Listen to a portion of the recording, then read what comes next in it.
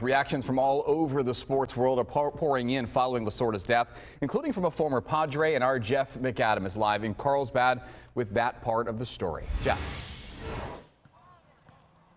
Hi guys, yeah, well, the rivalry, if you want to call it that, between Kurt Bevacqua of the San Diego Padres and Tommy Lasorda, the manager of the Dodgers, really reached its peak in the early 1980s, so it's been a little while. But man, did the two have some moments together, ones that well documented on YouTube at this point. It's clear to see the two didn't appear to like each other very much, though Bevacqua tells us today it's not entirely the case. If you're a die-hard Padre fan, you know the name Kurt Bevacqua. Played for the Padres back in the early 1980s. Dodger manager Tommy Lasorda certainly remembered him too. There was never hate, at least on my part. And I don't think there was hate on Tommy's part either. You know, disdain maybe. The two getting into a famous back-and-forth confrontation in 1982 after the Padres rallied to beat the Dodgers. Bevacqua says the Dodger pitcher at the time then hit a Padre player with an intentional pitch. He blamed the manager, Lasorda, for it, calling on him to be fined and calling him a fat little expletive. Lasorda famously denied the allegation, said they had no need to intentionally hit the player because, quote, they couldn't hit water if they fell out of a boat. Yeah, that was a good one.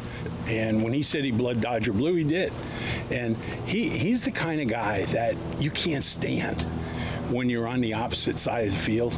But when you're on the same side of the field, you love him. Lasorda famously mixed it up with a handful of mascots, too. Lasorda and Bevacqua both eventually walked away from the game, occasionally staying in touch. And I said, Ms. Lasorda, this is Kurt Bevacqua, is Tommy available? And it was kind of like, she muffles the phone. What's he doing calling here? That was the best one.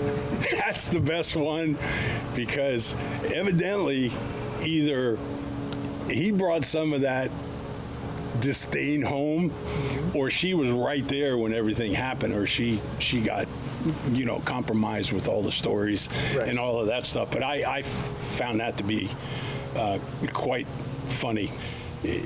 Tommy was a good man. He was a good man, and he's going to be missed. I mean, let's face it, Tommy Lasorda is an icon in baseball. The world of baseball lost a great ambassador today. Yeah, and Bevacqua last saw Lasorda at a conference, he says, in Vegas about 12 years ago. He says they had a relatively nice conversation.